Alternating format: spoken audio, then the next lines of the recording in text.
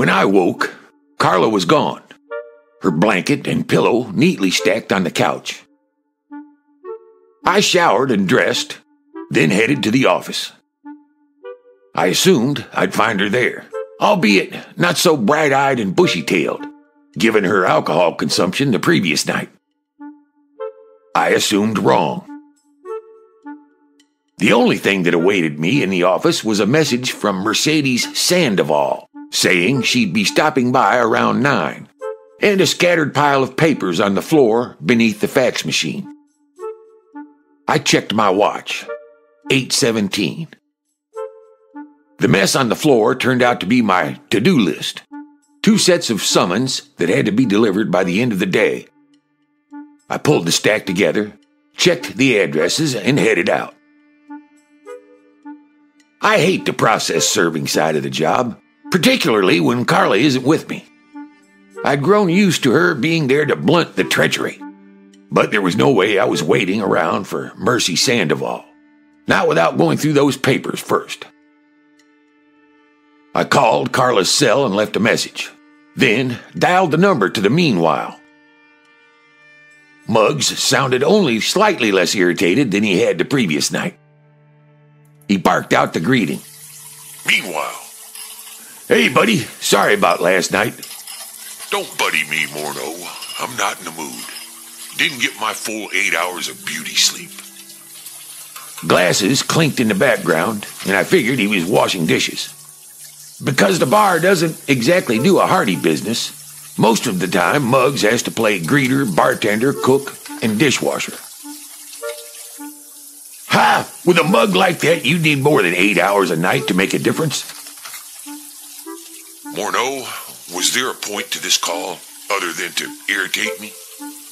I've got the insurance adjuster coming in 15 minutes to assess the fire damage and a sink full of glasses that need washing. The background noise seemed to rise exponentially with his level of annoyance. Just need to get some papers out of Carla's car. Is your spare house key still under that questionable garden gnome? It's not a gnome. It's a gargoyle. And the key is there, but the car's not. Carla had a cab drop her off around 6 this morning. So, in addition to the lack of beauty rest, I haven't even enjoyed my first cup of coffee before your assistant took over my kitchen. There's nothing pleasant about runny eggs, burnt toast, and an overly cheerful woman first thing in the morning, Morneau. I probably would have found it amusing if that last bit wasn't so disconcerting. She say where she was headed? Nope, and I didn't ask. Thanks, Muggs. I disconnected the call abruptly, suddenly in no mood for niceties. This did not bode well for the unsuspecting schlubs about to be served. I was on I-75 and decided my first stop would be Melvindale. I'd circle around to my second stop on the way back to the office. I cut off a Pontiac Firebird being driven by a lead-footed octogenarian merging onto the highway. As he pulled around and flew past me, I was gifted with a craggy middle finger in response. Gloria Hillman was the name of the woman I'd be serving divorce papers, and I hoped the task would be effortless, because any effort on my part would require me to muster enough empathy to appear pleasant. I wasn't feeling particularly pleasant as I pulled past the driveway of a split-level home in the downriver suburb of Detroit. There was a newish Ford Explorer parked in front of the house, so it appeared someone was home. I slid around the cul-de-sac and parked on the curb so my car couldn't be seen from the Hillman residence. As I pulled the paperwork together, I watched a Girl Scout dressed in full regalia tugging a red wagon full of her wares down the sidewalk. She stopped a few houses down, straightened her blouse, and then sauntered up the driveway with all the confidence of a tiny soldier on an important mission. With her chin high and her back straight, she rang the doorbell. I knocked and waited a full minute for the door to open. A well-appointed woman dressed in gray slacks and a button-up sweater took in the Grateful Dead concert tee under my flannel shirt. She didn't seem particularly impressed. Can I help you? That depends. I rifled through the paperwork. Are you Gloria Hillman? Her eyes narrowed. Well, that depends. Who's asking? Detective Dexmore Knoll. I held the papers out, and her lip furrowed with disdain for approximately 3 seconds before she slammed the door in my face. I took a deep, cleansing breath and knocked again. She wasn't biting. I knocked again, then yelled, "Lady, not signing won't keep you married. It'll just piss off a line of people, starting with me, on down the line to the lucky fella who's apparently trying to saw off his ball and chain, all the way up to the judge. You want to come off as a ball buster? That's fine." I glanced down at the paperwork again. I've dealt with Judge Armitage before. This could cost you, particularly if you're looking for alimony. There was no answer, and I wasn't in the mood to cajole the woman into submission. So it was fortuitous that as I stalked back to my car, the Girl Scout was heading in my direction. I pointed back at the Hillman residence. "Hey, you delivering cookies to that house?" The young girl nodded warily. "That's right. I'm a stranger, and you shouldn't be talking to me, but you are. So tell me something. What's the name of the lady that lives in that house?" She looked up and down the street, probably comforted by all the neighbors out and about. One couple walking a dog, another man pulling his garbage bin out to the curb. Finally, she cleared her throat, squared her shoulders, and said, "Mrs. Hillman." "How'd you like to make $10? She eyed me suspiciously as I pulled out my wallet. "I'm going to be honest with you, little lady. I need to give these papers to her, but she won't take them. She'll open the door for you, since she wants what you're delivering. You think when she does, you can say, 'Mrs. Hillman, you've been served,' and hand her the papers?" The young lady nodded gravely as she took the papers from me, sliding them in between the stacks of cookie boxes. "I saw something like this on Cops once, but the bad guy ran out the back and climbed the fence. He got bit by a pit bull on the other side. Grown-ups are kind of stupid sometimes, aren't they?" I was beginning to like this kid. Yep, at least 35% of the population shouldn't be allowed to operate a moving vehicle. When I held out a $10 bill, she smiled and shook her head. "Nope, 20.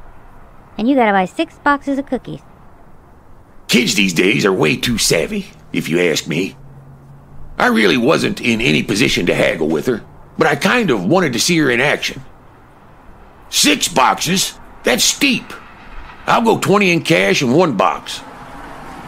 She parked both fists on her little hips. 20 in cash and 5 boxes of cookies." I crossed my arms over my chest and tapped my foot. 20 in 2 boxes. She crossed her arms over her chest and widened her stance, imitating mine. 20 and 4 boxes. I gave her the stink eye. 20 and 3 boxes, and you'll like it. Final offer. Fine. After I handed her the cash and picked through her stock for long enough that she sighed and rolled her eyes, our transaction was complete. I watched her roll the little cookie wagon up the Hillman driveway. The woman answered the door and smiled brightly until the little girl shoved the papers at her. I was just rolling past the end of her driveway as the Girl Scout delivered her line, like the method actor or district attorney she'll eventually become. The Hillman woman looked up and glared at me as I gave her a military salute and rolled down the street, a tiny bit happier than I'd been 5 minutes earlier.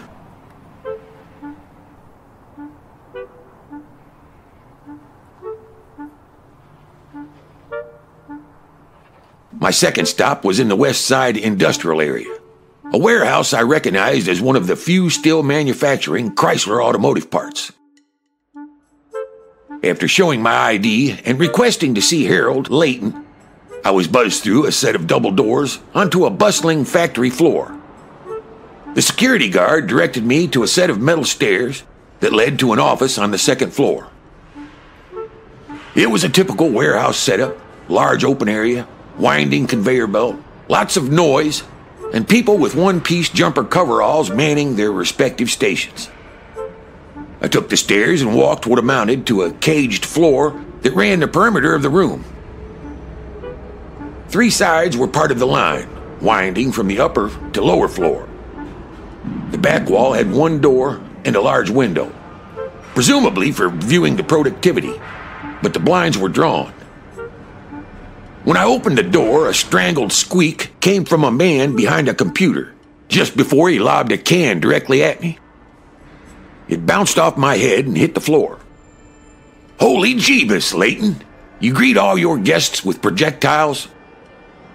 I rubbed my head and stared at the object on the floor, because something didn't look right about it. At first glance, it looked like a soda can, but there was some sort of pink plastic protruding out one end. Even when I bent to retrieve it, I had no idea what I was holding until I heard the distinct sound of a zipper. That instantly pulled it all together for me. But to make absolutely sure I hadn't suddenly gone nuts, I looked at the contraption in my hand for a couple more seconds before dropping it on the floor in disgust. Aw, geez. I wiped my infected hand on my pant leg. Ever thought of locking the door, Einstein? The object in question was made for self-pleasure, though I can't imagine anything killing a hard-on quicker than being balls deep in a can full of plastic pussy. Even with my limited access to the thing, I can attest to the fact that the rubbery material lining the can and foaming over the edges in some sort of comedic rendition of the female anatomy felt nothing like a human body part. Harold Layton was less embarrassed than pissed off at being interrupted mid-whatever. Get out! Gladly. I pulled the paperwork from under my arm and tossed it on the desk, noticing his computer screen featured a porn site dedicated to nubile Asian women.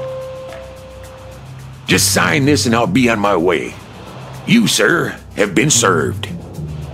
Layton quit trying to cover his woody and snatched the papers, rifling through them. Just sign the papers, or I can leave without a signature. Means nothing to me, but judges tend to notice things like that. Particularly when I write up a few paragraphs about how the servee was in the middle of jerking himself to Chinatown on the clock. He scoffed and minimized the browser. Just shut up. I don't want to hear anything from someone who barges in here to steal my hard-earned money. Yeah, I can see how hard you're working, Harold. How much did that little toy set you back? You probably could have bought little Jimmy or Jane a couple new Lego sets for what it cost you to have that monstrosity delivered in a plain brown wrapper. Harold grabbed the papers and signed them. You gonna stand there in a Grateful Dead t-shirt and judge me? I ripped off my copy and handed him back the paperwork. Hell, I don't care what you do with your Johnson. I was merely pointing out that the higher-ups might have something to say about you jerking off on the clock. I looked down at the canned genitalia. Tell me something, Harold. Afterward, when you're standing at the sink, rinsing that thing out, because I'm not comfortable assuming you don't clean it, but when you're standing there with the bottle brush and the palm olive, do you ever find yourself wondering where it all went wrong? Get out! Harold stood and his baggy trousers fell to his ankles. Apparently, he hadn't buttoned up after zipping. At that precise moment, one of the factory workers entered the office, stared at his boss for 3 beats, then turned on his heel and left without a word. Not a bad day,